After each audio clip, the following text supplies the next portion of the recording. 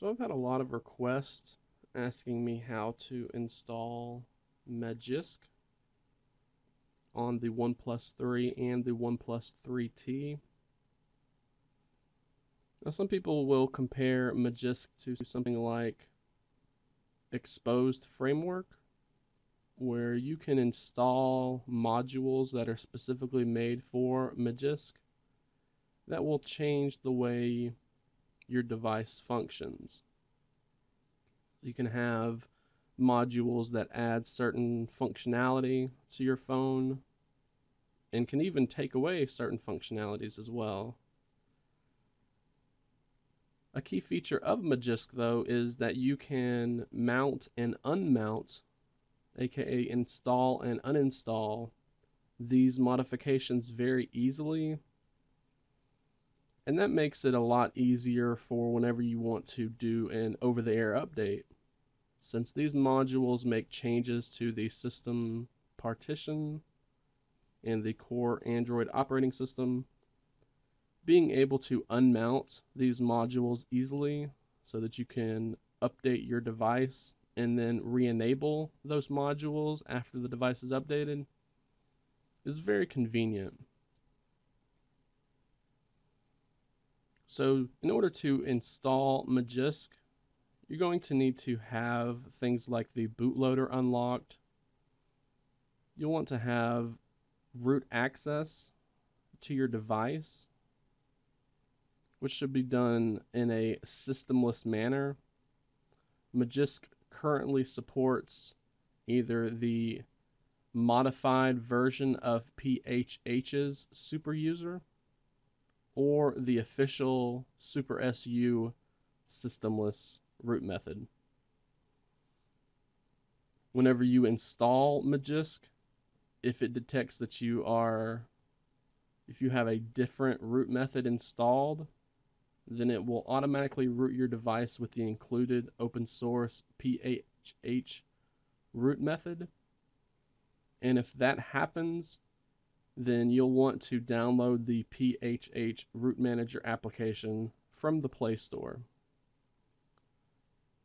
So just if you have SuperSU installed in a non-systemless manner and you install Magisk Manager and Magisk, whenever you reboot the device and you see SuperSU is gone, then you'll just want to replace the SuperSU companion application with the PHH Root Manager companion app.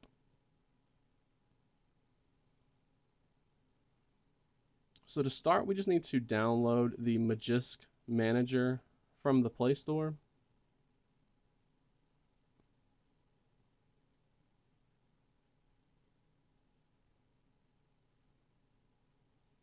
Once that has been installed, we'll just want to launch the application, grant it root access, granted access to our storage, and then we're told that there is no Magisk installed.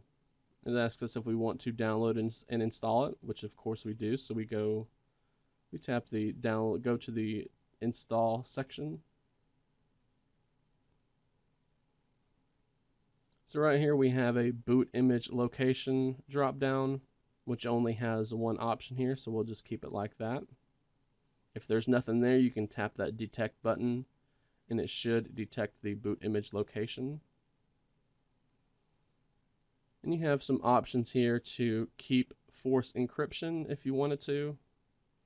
And you have the option to keep DM verity. I'm going to skip those and just tap on the Magisk button at the bottom. It asks us if we want to install Magisk, which this 10.2 is the latest version as of doing this video. So we'll just tap on the download and install button.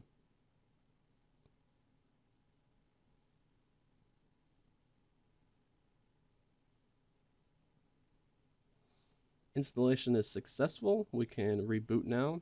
So just tap the reboot button.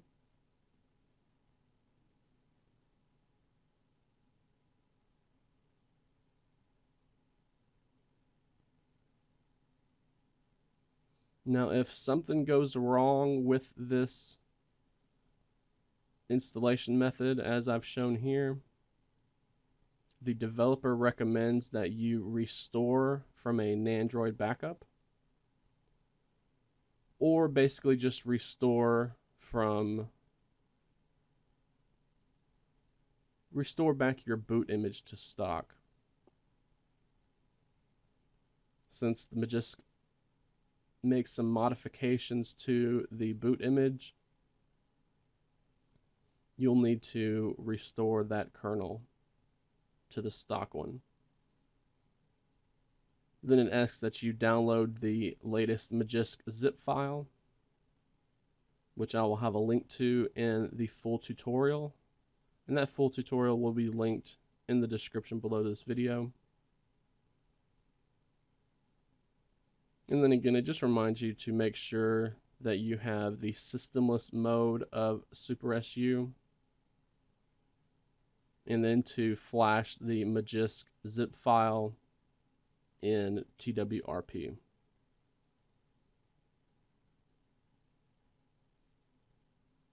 So now that we have rebooted, we still have our Magisk Manager application right here. We're just going to tap it to load up.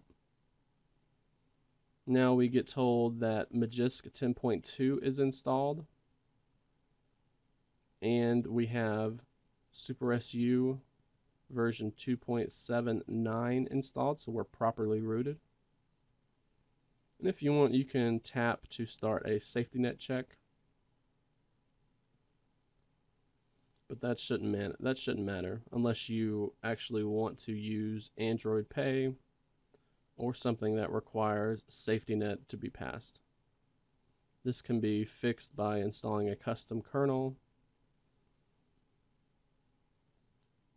So from here we have our module section.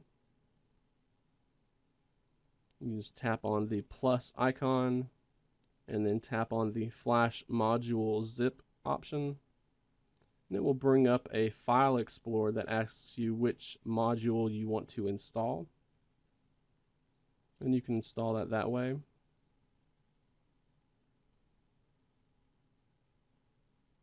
Here is a download section, which again, this is very similar to exposed framework.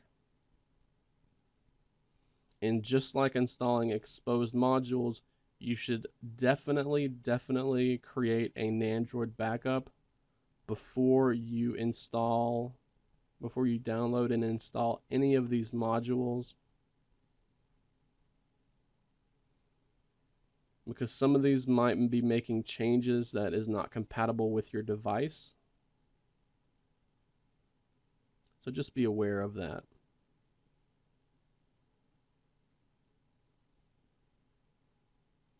I will cover how to download and install modules in a future tutorial.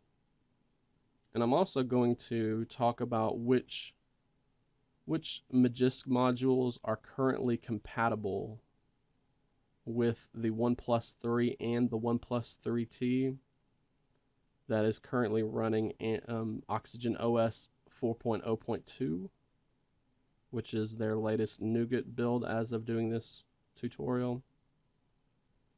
So again, feel free to experiment with a lot of these. You should know that Exposed is not available for Android Nougat right now, so don't try to install these. But feel free to experiment with these, but again, make sure you have a new Nandroid backup so that you can restore your device in case you run into a boot loop. So there you have it. That is how to install Magisk on the OnePlus 3 and the OnePlus 3T.